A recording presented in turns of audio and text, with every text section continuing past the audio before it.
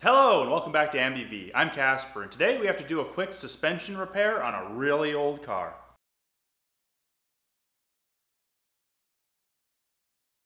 Behind me you see the oldest car in my stable. This is a 1940 Chevy Special Deluxe that everybody calls the Madam. Now this car wasn't actually a car I was going out to purchase. I was haggling for this car on behalf of someone else who ended up falling through as a buyer, and it was such a good deal by the time I was done, I had to pick it up. Now, this car was obviously a hot rod project put together by someone in their garage who didn't have the right tools and didn't have the knowledge to do it properly, but overall it looks really good and the bones are fairly solid. There's almost no rust that I can find on the car. Now, the only problem with this is the wiring is an absolute mess. The suspension is horribly set up, and in general the parts used for a lot of the various little replacement bits that the person used were really cheap quality. So I was planning this winter to go through and clean the whole car up, properly wire it, fix everything, and get it really driving well for next year. Unfortunately, on one of the shorter trips we took the car out on, the suspension mount for the air shock decided to break off. So I need to get the car in the air and find out what happened and if I can fix it. So here is the risk in backyard mechanics not really wanting to put much effort in.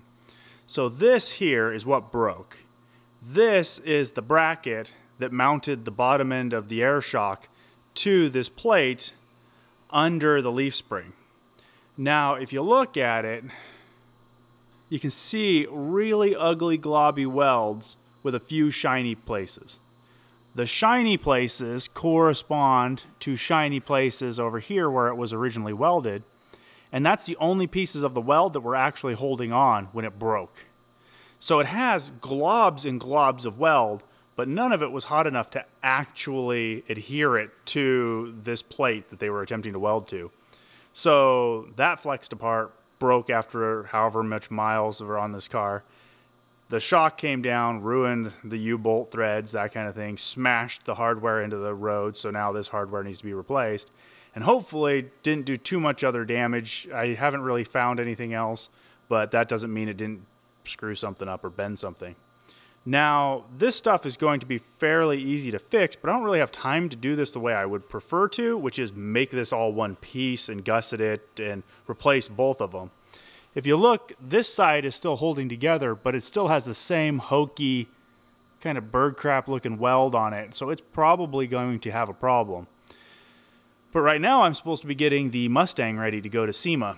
So instead, since my road trip is coming up way sooner than this car needs to move, what I'm going to do is just try to grind this down and lay a good heavy weld on it and weld this crappy piece back on there so that the car can at least be driven around at low speeds, and then I can get it out of here and get back to work on the Mustang. So let's see if I can get this fixed or if I just need to tear all this out and do it the right way.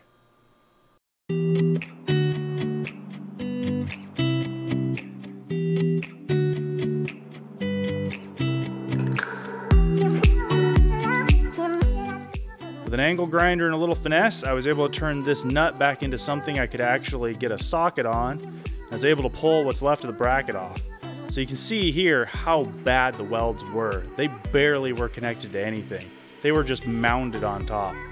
So now that I have this loose, what I really need to do is take this plate loose too and grind it all down, because I don't think I'm going to be able to clean this up and get enough of a weld from one side just because of how thick it is. And even though this is temporary, I still want it to be better quality than the last guy did. So let's go ahead and get this off the car.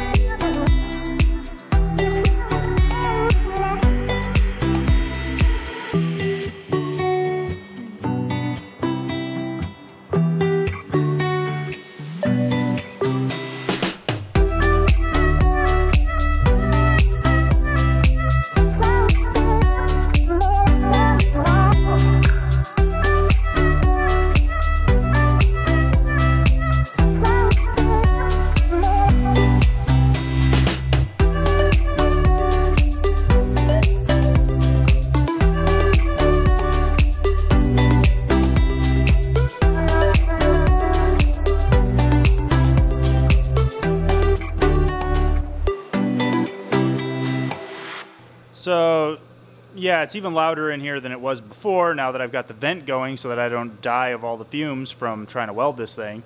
The weld turned out okay. It's definitely a lot better than the weld that was on there before, but it's nowhere near what I was hoping for. My little 211 wasn't cooperating. It kept getting really upset when I had the power and feed turned up higher, so I had to do this a little bit wonky, but it actually seems to have worked okay. So I'm going to stress test this with a hammer and get it all shaped up and stuff, see if it cracks or anything, and if everything looks good, I'm going to hit it with some paint and then mock it back up on the car. So here's the plate installed again. As you can tell, I painted it up after I welded the ear back on. I actually cut the ear back off and adjusted it. I had welded it flush with the side of the bracket, and it actually needed to come in a little bit to clear the spring. So now it's back to about where it was originally, but that's still not a very good design. I think what I want to do is make a whole new bracket or a plate here that has the bracket integrated in so that I can just go ahead and move everything inboard a little bit. Overall, it works. It should be able to go down on the ground here in a second. This gusset I added on the back here, if you can see it, should give it a little bit more strength so it doesn't try to flex and move. And being painted should help buy some time before it actually corrodes through the welds.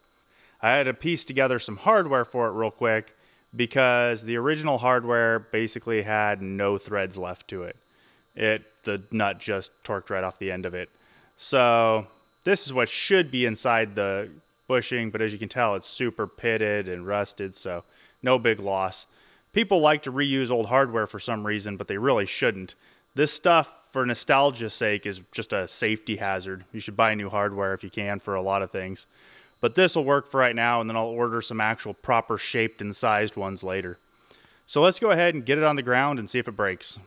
So the car's back on the ground, the mount seems to be working. As you saw, I had to do some adjustments and recut it. The welder was at the absolute limit of what it was actually capable of welding, but it did penetrate from both sides all the way to the center, so it's working. The gusset is going to help a lot. Ultimately, what needs to happen is both those plates need to be remade, with those being just a part of the plate from the get-go and not a welded on tab. But I'm going to wait to do that until I overhaul the rest of the suspension because those air shocks need to go anyway. I need to go ahead and look at those leaf springs. All the bushings need to be replaced, and there's something wrong with the brakes. So I need to get under this car and do a lot of work this winter anyway. If you have any questions about how you too can butcher a weld horribly, leave them in the comments down below. And as always, I'll see you in the next video.